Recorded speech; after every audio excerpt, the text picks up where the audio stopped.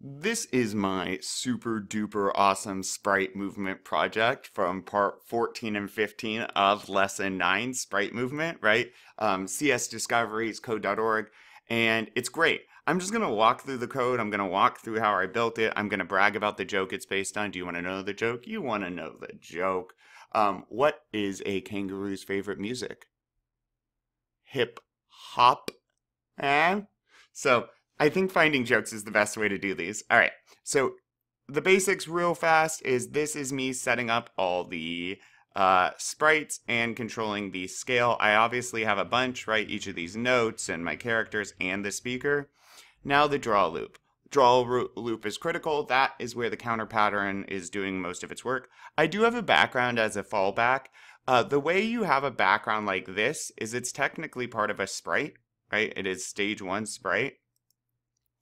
And just make sure it is at the top because the sprite that you declare, and I think it's the one that you set the animation first, is the one that will be drawn first when you do draw them. So anyways, here's the draw loop. 30 times a second the draw loop runs. So if you're wondering how it looks like they move, what happens here is, well, it goes through and grabs my speaker.y, which is the variable I created for my speaker, and it says, okay, speaker.y is going to be equal to the speaker's old y value, right? The property y of the speaker. So this property is going to be the speaker's old y value plus, and then it's going to generate a random number, -2 to 2, meaning -1, -2, -1, 0, 1, or 2, and it adds that on. So a negative number is cool because that means you can add or subtract, so it doesn't look like it's going completely across this screen. Each time it runs, it does that, right? So each time it's moving the speaker a little bit forward and backward. But then, and the notes do that the same, except on the x-axis. For the animations, K is my kangaroo, H, and by H I mean hippo is my hippo. These, I'm grabbing their rotation properties, and I'm saying, okay, the new rotation property is going to be equal to the whatever rotation used to be plus 3, and then or plus 2. And each time the draw loop runs 30 times a second, it adds a little to the rotation property, so it moves like K, my kangaroo, over just a tiny bit and redraws it. And then zoop, loops back around, adds a little more, redraws it. And it's redrawing it 30 times a second, so to our eyes, it looks like movement, but really it's just redrawing these single images and moving these characters slightly. But anyways, this is my super awesome animation that I created. I'm going to dive into step by step how I make it, walk you through it. If you're wondering where I got the sprites, that's actually going to be in the tutorial for part 14 of this lesson 9, so you can look for that video. But this video, I'm going to walk you through all the animation stuff and me actually putting it together to look awesome like this. And at the very end, I do share it, so you can take a look at it, try to build something really cool, get your own ideas and all of that stuff. Of course, don't plagiarize, that's super serious, but I don't need to say that. Yeah, so check out how I made it. If you make something cool, make sure to share it below. This is code.org. I'm currently working on CS Discoveries, Unit 3, Animation and Games, Lesson 9, Sprite Movement, Part 15. And I have my scene started. I already hit play. All my sprites are stacked. If you don't have anything started, we start it in Part 14. If you were stuck on that, you should watch my video on that as well. We're going to get some movement going on now, I believe. Yep, add movement to your animations. With your static scene set up, you can now add some movement. Woot woot. When you are satisfied with your program, click the submit button to turn it in. You can always unsubmit and continue working if you want to add features, yes. But as a teacher, when you hit submit, at least on my account, I get kind of notified that you are done with that. So for my students, please be aware. Of course, it will be excellent, so we don't have to worry. Do this. In the draw loop, identify which sprite properties to change. Properties in code is going to be dots, right? So here it's just sprite properties, but we'll see a bunch of different types. But this is a property of our sprite animation, right? Sprite.scale controls the sprite scale. It's like a variable, right, named scale, except it's only to that sprite. So it's like a specific variable. We can set the sprite.x, and that's this specific X location of that sprite, not all of the locations of sprites. So that's why it's called a property. It's just specific to that sprite, to that one thing. But it's similar to a variable in a lot of ways. All right, update these properties using counter patterns, and that's where we add or subtract to cause some animations. Let's get going. So my scene is based on a great joke called, and by called I mean is based on a great joke. What is a kangaroo's favorite type of music? Hip hop? So that is what we'll be doing. Okay, we're going to be making our music scene. We already got draw sprites. First thing I need to do is scale. Scale changes the size. And since I'm not going to be adjusting the size, I'm going to change the scale outside of our draw loop. The only thing that would need to go into the draw loop is if I wanted scale to change upon each new time the draw loop ran. And remember, the draw loop runs 30 times a second, so you could think of it as running well constantly. Okay, let's set all these scale. And I actually, my scene, right, my stage, the background is fine. KR. K is my kangaroo. I'm going to set K at half. Hippo is my hippo. Also at half.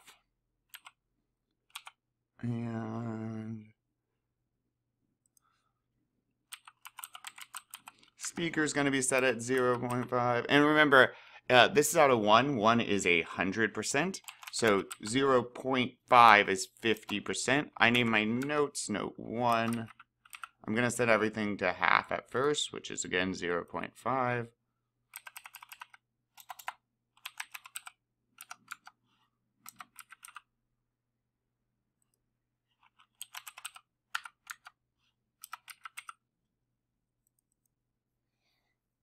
Okay, that's a bit more reasonable. Time to move stuff around.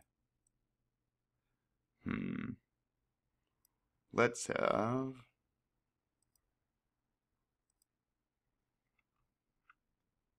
I'm going to show grid, so right down here is about 350 for Y. And so this is 0y at the top, 400y at the bottom, 0x over here, 400y over x over here. So we'll set k up at, and then hippo's going to also be at 350 and maybe C. Oh.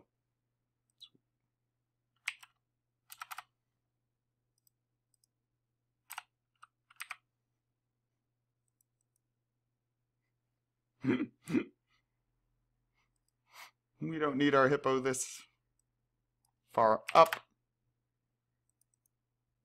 Perfect. And then I need the speaker to go down.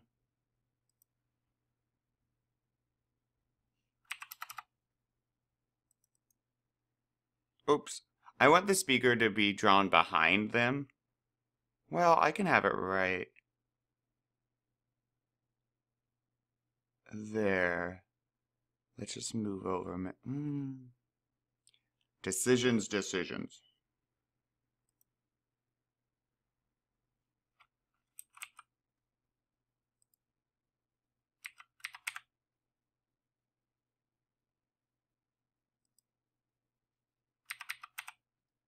try that.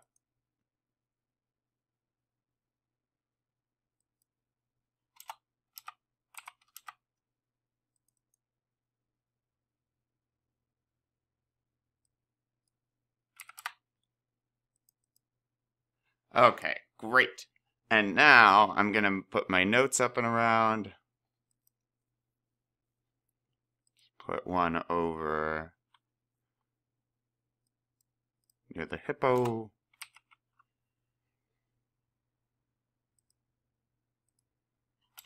Probably don't want them in an exact row. Definitely not. I like that they're slightly transparent. So we want them up more.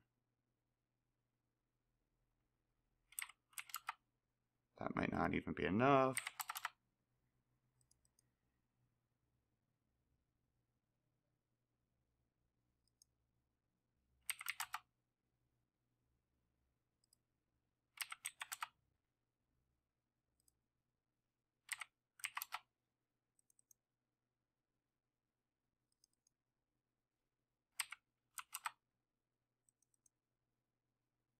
And I think, all right, so I want to have the music, actually, I might want to drag scale or X, Y. We're going to have the X and Y location. Let's try having the X and Y location of our notes jump around some. So to do that, we're using the counter pattern, okay? And I'm going to grab my Sprite X. I'm just going to have them go back and forth. And so my sprites are note 1 that I'm going to have jump around some, note 2, and note 3. And what I'm going to do is, well, we need to add to them, right? We're updating their properties. So the property I am updating is the X property of note 1, 2, and 3 right now. And I'm going to set it equal to whatever their X property was equal to.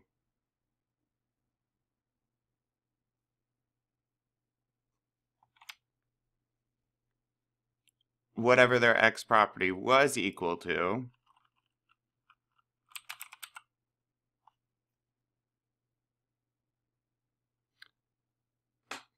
I don't want them to go all the way across right now. So I'm going to have it plus -2 to 2. So I might be adding or subtracting 2, and that should make it appear like it's jumping around.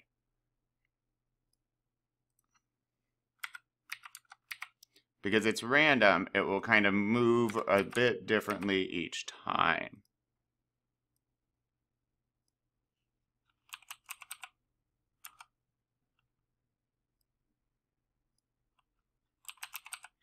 Note 3x, let's see. Oops, and I did something wrong.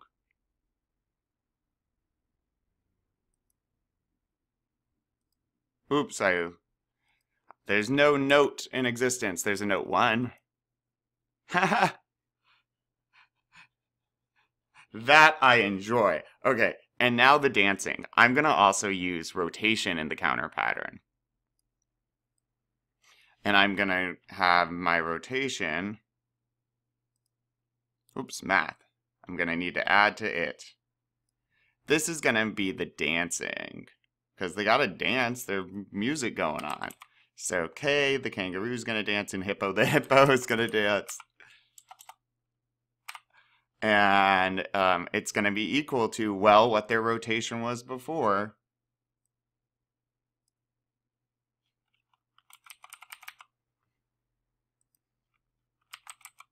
K dot rotation, hippo dot rotation.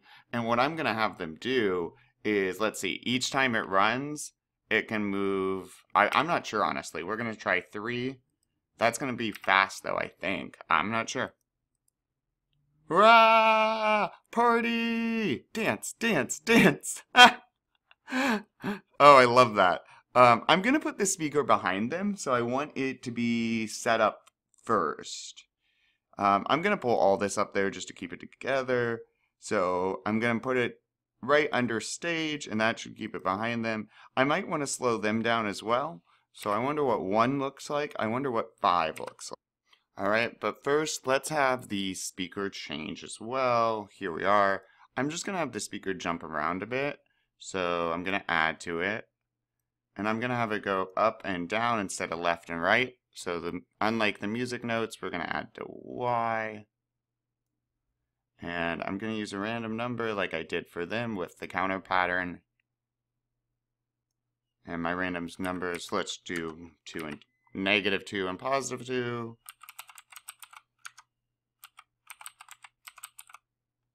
And speaker Y, yep, let's try. What? Party! So I'm going to slow down our hippo a bit. Let's have 3 and 2 and call it good. Ta-da! And so the counter pattern, keep in mind, is I'm going to switch to text mode to delete some of this stuff. So the counter pattern is this stuff. I mean, technically it's random too, right? So what it's doing is the draw loop runs 30 times a second. So every time it runs, it's looping through. It grabs the Y value of where our speaker's at. It adds randomly either -2, 1, -1, 0, 1, or 2 to the speaker's Y value, right? So it's going to either make it go down or up, and then it assigns that to the speaker's Y. So note X, it says, okay, what's note X's current value? And it says we're going to randomly give it -2 to a 2, and then add or subtract that from the old value, make that the new value. Then down here, we're not going to use a random number. We're just slowly having our kangaroo and our hippo rotate around at different speeds. And if it's drawing 30 times a second, each time it's wiping out the old animation and drawing all of this on top of it. So you never even see the screen go blank, but each time really it's just drawing for a, well, 1/30th of a second, K in a new location, hippo in a new location, and it draws it so fast that our eyes perceive it as movement. So super cool. This is my animation. You should make one really awesome yourself. I am going to share mine, right? I'm going to hit share and let you take a look at it, let you take a look at the code. One of the really cool things about coding is collaboration and building off other people's things.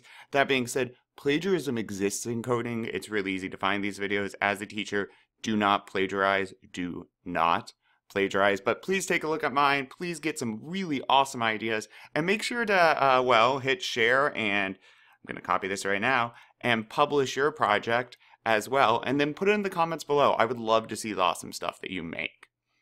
All right. I'm going to hit submit and keep going.